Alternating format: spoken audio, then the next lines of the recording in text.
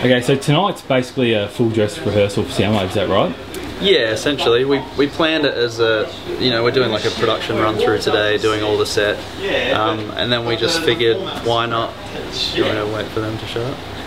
No, just keep going. Yeah, we just figured that it'd be cool to do something a little bit cooler, so we've got a bunch of charities that we work pretty closely with, and organisations, and Sea Shepperd we're pretty passionate about, and we've met a bunch of those guys before and definitely back what they're doing, so we figured make it a cheap show, have people donate some money to charity. And I guess a lot of the songs, when we recorded them, we were doing a lot of writing, so in the studio and getting together at that point, so a lot of them we hadn't really even played together apart from in the studio before, so it was a good opportunity for that, and then to do something we thought was good at the same time. So you mentioned Sea Shepperd, so what sort of relationship does the band have with them? Well, we found out they have sort of like a music contact within Sea Shepperd, and they work with bands like ourselves who are passionate about their cause and vice versa to just cross promote each other. And as a band, we're 4 vegans and 1 vegetarian, so we're pretty into animal welfare on the personal side of things. We've only got 1 song about it on the new record, so we're not, I wouldn't say we're a vegan band or whatever trying to push that aspect, but personally it's something we're all passionate about. So we've been privy to what Sea Shepperd's doing for the last few years, and had them out in shows before, right? Yeah, we had them out on our last tour in December, just setting up, in June last year, setting up little tables and just giving them an opportunity to get their info out to our fans. Cool. And so that song's Nightmares, isn't it? That's right, yeah. So can you tell us a little bit about that song, just in general, sort of how the writing came about? And yep, the music for the song itself was written by myself when we were doing some writing just in a home studio we set up out in Geelong at one of the other guys' house, at Jamie's house. And it was just kind of song that the idea came about, and I wrote it in about a day with some input from the other guys. And then lyrically, we knew we wanted to write a song that sort of dealt with animal rights and animal welfare and animal cruelty.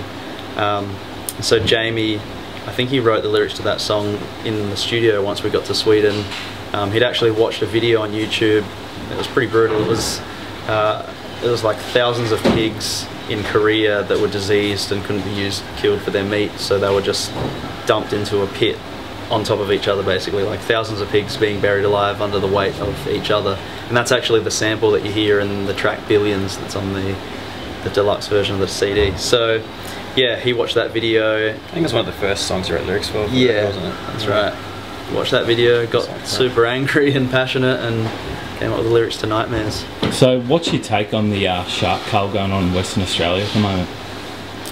I think, I'm not a marine biologist, I'm not an expert, but from what I can tell, I don't think it's run by people and propagated as a good idea by people who are marine biologists. I think it's run as a reaction by politicians who think that will be a vote winner because they seem to be doing something rather than something that's proven to be effective. And yeah, it seems ridiculous, I think, probably from our point of view, to go into a creature's natural habitat and kill it because it's done what it naturally does a couple of times, and that's evolved people. Yeah. I saw an image that someone made the other day that was going around the internet, and it actually showed the amount of people been killed by sharks in, I think, the past 12 months as like little figures of people versus how many sharks have been killed by people, and it was like, like 6 people. Even like in an hour, that's how many sharks were killed by people. Yeah, it was like 6 little human figures, and then like hundreds. Yeah, I think a lot of the time, even like survivors, you often see them say, I don't want the shark to be hunted down and killed, and often they're, surfers, or at some, degree they feel, at one with nature because that's why they're out there amongst it, and they understand that. I think it's just more of a, overblown hype of sort of general population. Yeah. Bands have been known to boycott states and even countries due to political laws that come in and bills that are passed. They gave My Chemical Romance back in 2011 boycotted Arizona.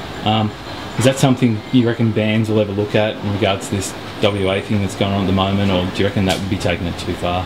I personally don't think boycotting an area is a good way to get something positive happening in the area. You know what I mean? Like this genre of music, it's usually an underground style of music. It popularises the ideas within it, and by avoiding a place, you're just really minimising your power to speak out to those people and get just a positive example of an alternative put forward. So yeah, I don't really think that's the best way to go about it. I can see why some people do, and see why some people might do that, stuff like the Olympics, etc. But we're more about boycotting the actual problem than the area that the problem is occurring in. Yep. Cool. Yeah. I suppose whenever the band name comes up, especially your name, Jona, vegan, vegetarian isn't far behind it. Do you think that we'll ever get to the point where it's not sort of made such a big deal out of, and it'll just be an accepted lifestyle? I think it already kind of is. It's just that a lot of people are still learning what the vegan or vegetarian lifestyle is, you know, like you speak to people maybe from the country or even in the cities, and they've just, a lot of people don't know what it is. They were raised differently, and why should they know what it is? But nowadays more than ever, it's a popular lifestyle choice. That's proven by, you know, how many products you see on the shelves in supermarkets these days versus 10 years ago. I guess it's our hope that, you know, more and more people will adapt to that lifestyle, because we see it as nothing but a positive thing. You know, it's good for your health, it's good for the animals, and it's good for the environment. So it's definitely massively changed, I think, hasn't it? Yeah, apart from it, you know, it's become much easier because there's so many places that will stock stuff. Everyone sort of knows, you know, people will often even just live low-key vegan lifestyles, but they'll happen to be, you know, in movies or, you know, in bands or playing sport or, you know, stuff like that, and it just sort of sets a positive example, you know, people are thinking, they just think, oh yeah, I could be that too.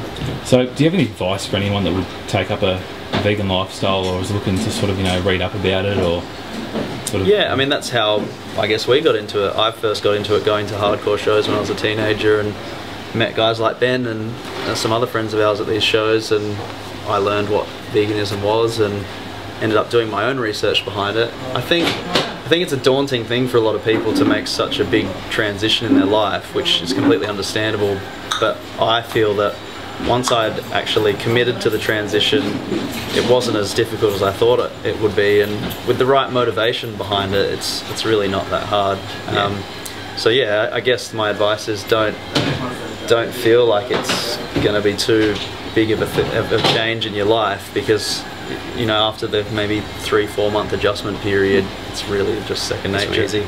Yeah, look, I'd say, you know, research a bit about it, read about it, watch some of the videos about it, find out what happens in the industry you don't know that much about, so you feel passionate about it and strong about it, and, you know, determined with it, so you can get over that change, and then just make sure you enjoy it. You know, like we always go to places where the food's rad, you know, where the treats are rad, and you just, you know, make it a positive thing for you as an enjoyable thing as well, you know, so you're not like watching everyone else eat, you know, stuff that you can't. Instead, you're eating stuff that's great, you know. It becomes I think also finding other people who are like-minded really helps, you know. Like, I had a bunch of friends that were vegan at the time, and they were like, they get excited because they get to show you all the stuff you can have now, and the treats faster. Yeah, and you can learn things easier. If you're doing it on your own, it can be a bit more difficult, but if you look up some vegan networks or find out, you know, other people in the music scene or whatever, that can definitely help as well. Have you ever been part of a festival or like on the road and sort of animal rights, or there's been any animal cruelty on stage, or have you witnessed any of that? I've read about bands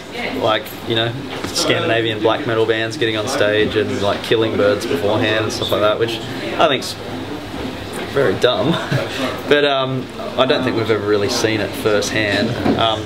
These days, a lot of the festivals are really vegan friendly, especially over in Germany. There's one festival we played 2 years ago called With Full Force in Germany, and they had a vegan stand out in the crowd for people to get food, and they had like mock meat kebabs shaved off the rotisserie that was all completely vegan, and, you know, stuff like that's growing in popularity as well, so it makes it great for us and for the fans. And I suppose, even going back to the Sea Shepperd, do you think that your role sort of, you know, you have that, not so much importance, but you have, you know, a sense of influence over your fan base? Is it important to use that in a positive way to promote these things instead of just being totally, you know, apart from it all and separating yourself? Like, Sea Shepperd would be one of the organisations that have the most sort of active and we obviously talk about to some extent what we're into, and lots of organisations might do that, but Sea Shepperd are out there actually doing stuff that they believe in making a difference out there where it counts, and there's not too many organisations that get to do that and are able to do that, so yeah, I definitely like to use our influence over young people and fans in a good way. There's plenty of bands out there singing about partying and drinking and drugs and all that kind of stuff, which is all well and good, and that can be fun too, but you're conveying that message directly to young impressionable people, and I guess I feel like that time can be better spent sharing something positive with those people that's going to have a good impact on them, rather than turn them to drugs or alcohol or whatever it is. I suppose that would touch on, I read your blog during the week that you wrote about, these bands having these platforms and what they actually convey to their fans and lyrics and stuff. Do you think there's too many bands that just aren't thinking about the bigger picture and sort of, not trying to convey, positive messages, or a message is actually going to make a difference? I think there's a balance, because obviously when you're a musician, you write music for yourself as well as for other people, and people write lyrics for themselves about their own personal experience, and that's why a lot of these angry, negative lyrics are out there, and that's fair enough. But I feel like there's a balance. You also have to understand that what your fans are going to take away from reading those lyrics and how they're going to interpret them. So I like to think that we consider that as well in what we write and what we convey as a band publicly to our fan base. Awesome. Well, thanks for speaking to AMH TV today, guys. Yeah, cool. Thanks a lot. Thank you.